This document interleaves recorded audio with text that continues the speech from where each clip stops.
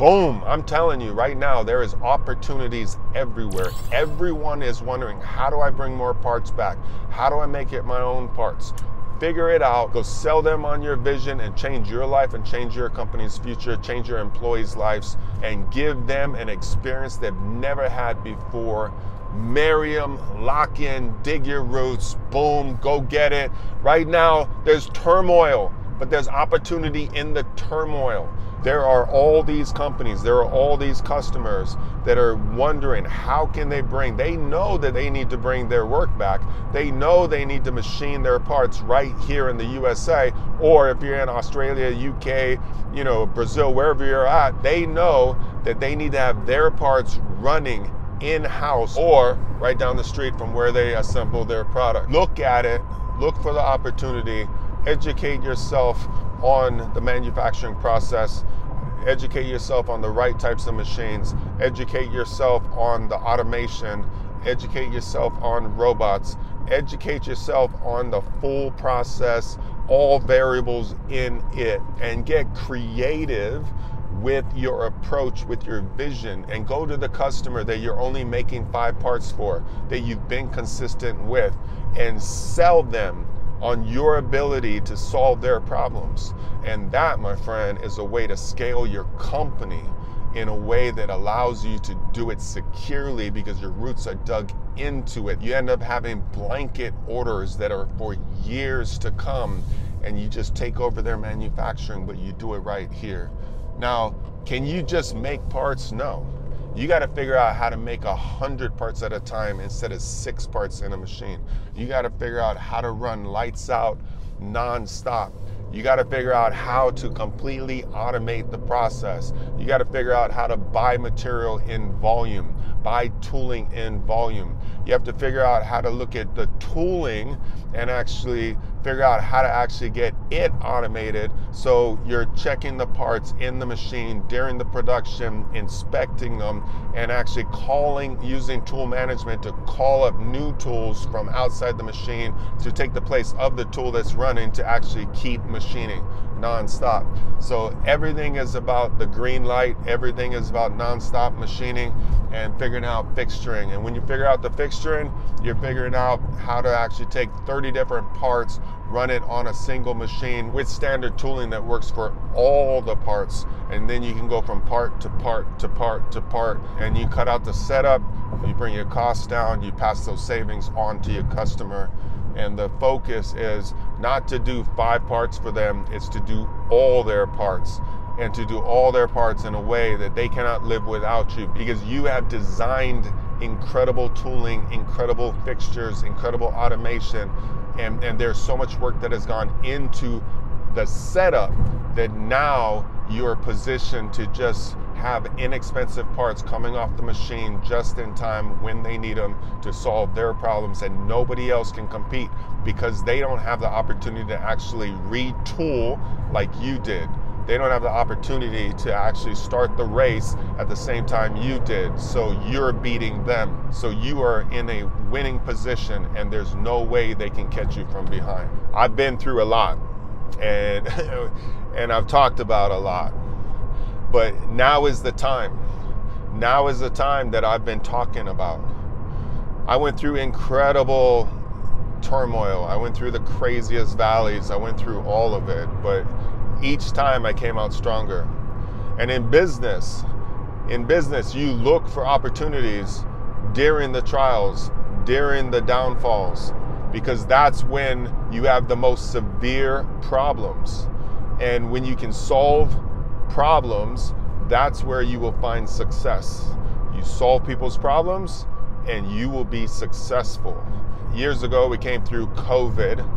All of a sudden, you couldn't even get toilet paper, you couldn't get anything. Supply chain all of a sudden there was kinks in the armor, and people couldn't get their products, and everyone was thinking, how do I actually bring my work back to do it ourselves so we can control our own destiny and control our own parts, not be subject to all the world's problems and all that. Well, right now we're going through it again, and now you have tariffs, and you got some big tariffs. You got some that have been put on pause, and you got a lot of negotiation that's going to happen, and I truly believe that we're actually going to come out better for it. We're going to come out with fair and free trade. And that's when both sides are equal. If you tax it 10%, we're going to tax it 10%. If you tax it 0, we're going to do 0. And that's not just tariffs, that is regulations, that's all the different taxes. Everything that another country would do to keep your products out of their country, basically, we're going to do the same.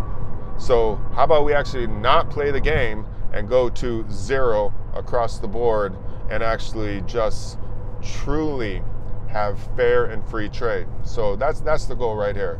But at the end of the day, we learn lessons that there is problems with manufacturing parts in other countries. There is problems with manufacturing anywhere else but right down the street or in your own building, because you're not in control of your product, and therefore there's a chance that you will fail. So we want to make sure that we take away that chance. One time I was working with Schilling Robotics, and some of you guys know this story, but I'll just say it really quick.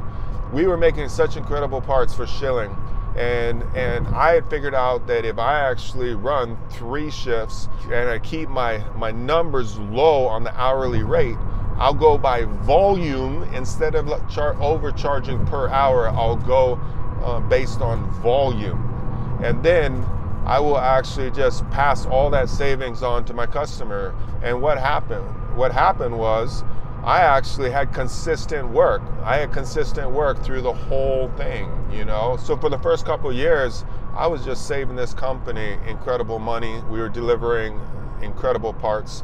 I knew nothing about water jets, but the company actually was having problems getting their water jet parts. And then the company that was doing their water jet parts was actually scrapping the parts and then not giving them on time.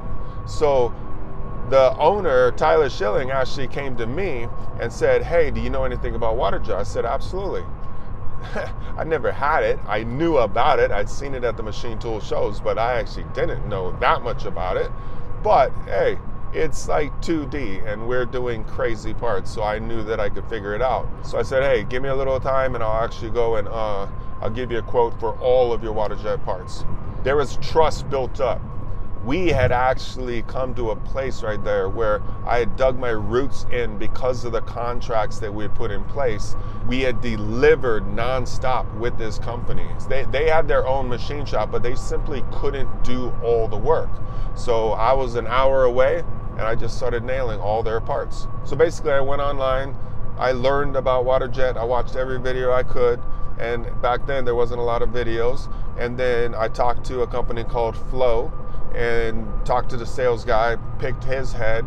I quoted out the machines, looked at the technology, looked at the sizes, looked at the, you know, dynamic 5-axis machines that took the taper away so that you had nice straight cuts and all that. And basically I quoted it. I actually looked at the material. I looked at how to store the material. I did the whole thing. And where Tyler thought I was coming back with just a quote for parts, I actually came back and I gave him a vision of an in-house company for him in my shop. It was my shop, but basically it would be his machine that he would purchase, that he would put into my facility, and then he would purchase the material and do all of it. And basically I would just charge him a rent fee and a labor fee to actually run the machines consistently. And he said yes. He said yes. So basically he bought the machine. We built a 10,000 square foot water jet facility, and we took over all the water jet parts for Schilling Robotics, and that was how I grew into water jet cutting. Now, over my 20 years in business, I've come up with a lot of different creative ways to actually solve my customers' problems. And each time that I solved the problems, I was digging my roots into the company, and basically we were creating a family, a partnership that would last years and years and years. So right now is the time that you do the same. And that's one of the reasons that I love business. You can have nothing. You can come from nothing. But if you put the work in, you have the tenacity, like you grind, you actually machine incredible parts, you think about the details, you take care of your customers, deliver jewelry on time, under budget, and just make it happen in a consistent way, you can build a crazy relationship, and then people listen to you, because those guys, your customers behind the desk, they don't understand CNC machines. They don't understand how everything runs. They just understand the product that they have to sell, all the components that go into that product, and the price that they need those to be. So if you can beat that price and give them a plan to do it right here in the great United States of America, they will partner with you and help you change your company's future. So let's go solve those problems and make it happen. Boom. I love you guys. I'll see you in the next video. Boom.